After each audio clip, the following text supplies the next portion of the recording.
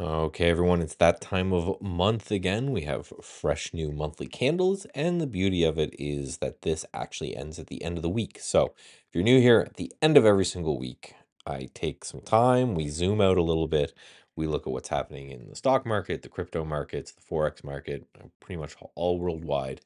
Try to get a feel of what we could expect to see going into next week.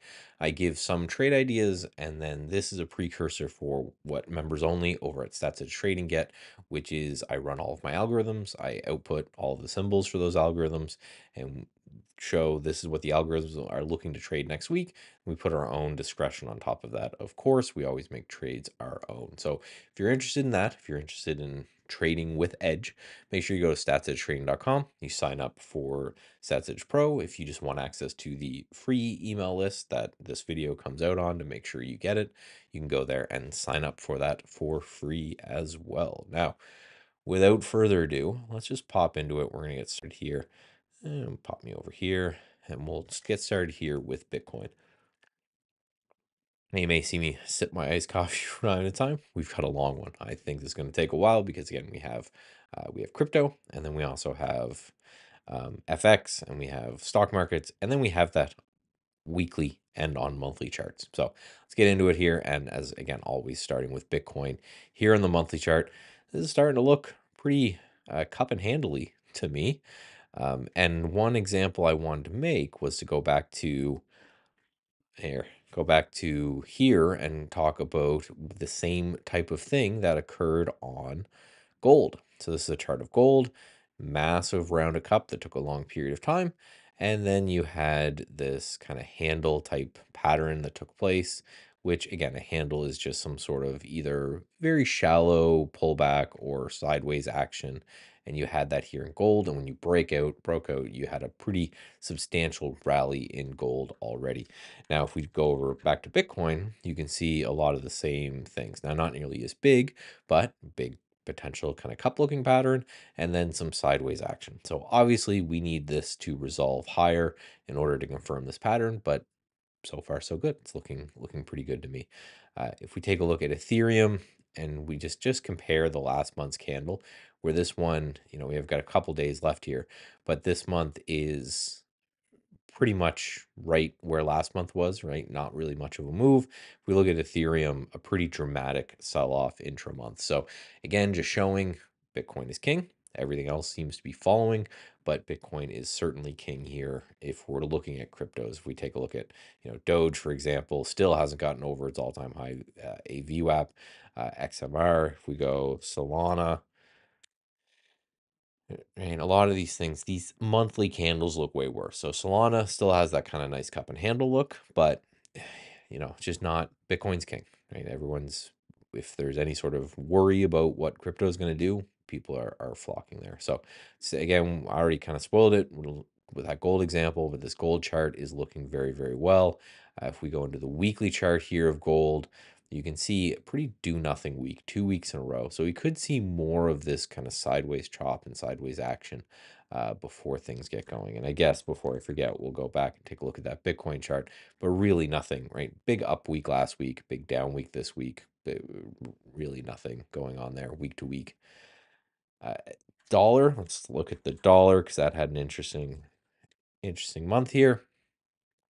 I've been talking about this level here on the dollar for a long, long time when it came to the dollar here, and just saying, hey, we've got this resistance up high. This is where sellers came in before, up here and up here. And then we have down here below where we have all of this resistance zone. We came down to it this month, and then we shot off that briefly. If we go to the weekly chart, you can see we opened the week and we just rocketed all week on the dollar. This to me feels like a potential revision to the mean kind of play in the dollar. Could it just pop all the way back up to the top end of its range? Yes, I find that that's more unlikely. So what I'm going to be doing on dollar plays is looking to potentially short as things are kind of bouncing, and if we see the dollar start to turn around. So this is going to be, looking to potentially short USD CAD, right? Which broke down here and had some pretty substantial lows. Let me actually just put that on the red list before I forget. Looking at the short, the franc, if we get any kind of a bounce, but more importantly, looking for a potential continuation short on the yen. So we had this sell off here to the yen, and then a bit of a bounce. If we go into the weekly chart, a bit of a bounce this week. I could see maybe potential another couple of weeks of bounce, and then maybe we revert from here. It's very interesting to see, though. This is the anchored VWAP here on the yen from this level that still continues to seem to hold. Now let's pop over here, take a look at the equity markets, and we're going to start here.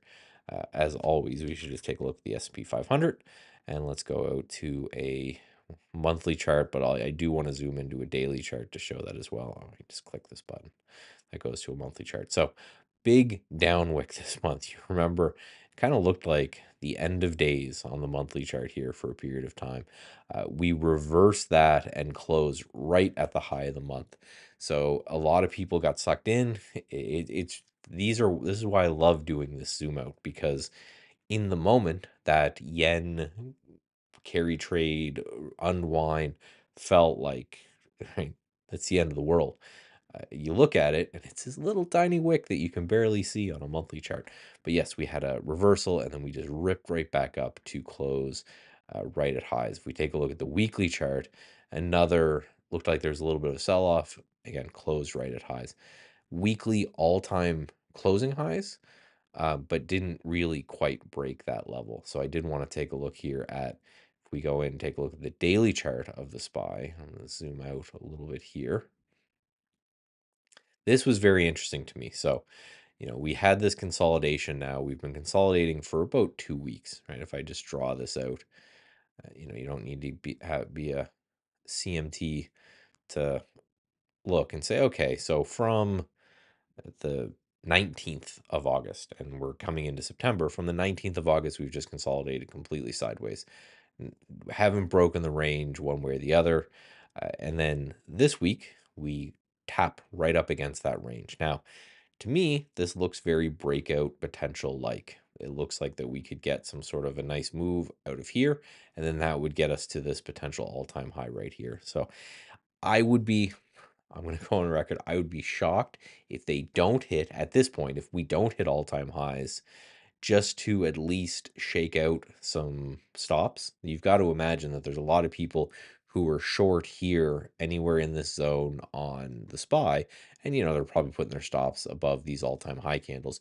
Would be surprising if we don't at least shoot to hit that. If we then reverse from that, then it is what it is. But I'm still looking at the seasonality and saying the seasonality kind of tells me that things should be choppy. So I kind of expect things to be choppy, but certainly doesn't need to be that way, right? So I'm continuing to buy long and hold things long, but still expecting kind of chop in the underlying sectors here. I want to take a look at quickly a couple of these underlying sectors. Speaking of, going into the monthly charts and the weekly charts. And one of them here is XLE. So XLE is very interesting from a monthly point of view here for me, because you can see all of the bottoming tails that have occurred here, right? We've had a bottoming tail right here. So we sell off into this range and then we bounce. Then we sell off into this range and we bounce. We sell off into this range and we bounce. That's happened now 4 months in a row, where every time we sell below this range, we get a buyer that comes in and dramatically pushes up XLE from there. If we take a look, what's this one going to bring me? The weekly chart. Let's go to the weekly chart here. Ooh, not daily, weekly. We see the same kind of this downward trend pattern that's been happening for some time. If we take a look and we do, right, just a quick parallel trend line or parallel channel like this, you can see we've been selling off down in this trend. But if we zoom out, right, that is at the end of this very long congestion period for XLE. So it's looking like energy still might have its moment if we can break this parallel trend line and we can start to move higher on XLE, move higher on energy. I really do like the look of that. Now, some quick sectors that are kind of interesting. So we have MSOS, the weed sector, that had a great day on Friday, But overall, this is just, I wanted to show this to show why you don't buy change in trends, right? This has just been selling off for years on this weekly chart. And every time we've had a bounce, I even drew out this kind of cup and handle bottom. We had maybe a month of fun times, and then it reverses back down. So if you're fighting these overall trends, you certainly have to know that. Berkshire Hathaway, hit new all-time highs this week and this month. So good for Papa Dow there. Last thing I wanted to go over here in the equity markets is just talk about some rotation that may even be happening in the semiconductor index. So look at the week that Tesla had. The earnings were a bit of a nothing burger. The only one that really made money on earnings were people who were selling these options that were insanely overpriced. People expecting 25+% moves, crazy moves, never happened. So those people did very, very well. But we still had a down week. But then if we look at the SMH, or the semiconductor ETF as a whole, that didn't do nearly as bad. So it tells me that under the hood here, we may have some strength, and it may be coming, uh, of all places, from Intel. So let's grab a daily chart, and then I'm just going to move my head out of the way here. So yeah, so here on Intel, we have a nice little pop-up potential. So I'm kind of I guess I try to do one idea a week, which is a discretionary idea, which I give to you guys. And then again, the algorithms go to members over at Sunset Trading. So definitely try that out. But one idea I may have as a quick little easy to trade is that if Intel gets up and into the gap, I'm going to pick a little bit up, and I'm going to put a stop loss potentially under this swing low right here and just see. Again, these are longer term trades. The more I'm relying on my algorithms that are showing me faster kind of trades to make, the more I'm focusing my attention out on the time frame. So one of my algorithms, for example, is about a week hold. So it it's looking for stocks that have moved really, really well. It's looking for you to bid lower on those stocks. So if they come in, they hit your bid and they bounce, that's how you make your profit on them. And again, I've back tested this from 1980 until today, and it works out in the long run really, really well. So I'm just leaning on that for a lot of my short-term trading. And like we talked about a couple weeks ago with Baba, I'm just using these to build a longer term portfolio. So I'm in Baba, vote from right here. But I'm looking at a lot of these on kind of weekly charts and just saying, hey, is there areas that I can buy into for potential larger growth over longer periods of time, where again, I'm letting my algorithms deal with the shorter period of time. So here's what Intel looks like on the weekly chart. Again, this is relative weakness. I like to generally trade relative strength, but this is just something that I think that if I can take a shot here, it seems like a reasonable place to take a shot on something that's incredibly beaten up and just say, hey, the whole world hates Intel. Maybe it's time to try some if we can break through this kind of line that I've drawn, pick some of that up next week, and then a swing stop, 1950. I'm risking $3 if I'm right, and it gets back to these highs. That's 10, 20, right? So the risk reward on them is phenomenal. You just have to be okay with setting your trade, setting your stop, and just kind of moving on through life. Obviously, not investment advice. That's what I'm doing with my money. So, thank you everyone for coming by. Thank you for checking out this video. Thank you for checking out SatSedge Pro and everything I do there. I appreciate it very much. For members who are watching this, you should be getting an email. You may have already got it, or should be getting an email on later on Sunday, or maybe even on Monday with the holiday that's going on, to just kind of wrap up what the algorithm is telling us to take a look at on Tuesday. And I will talk to you guys soon.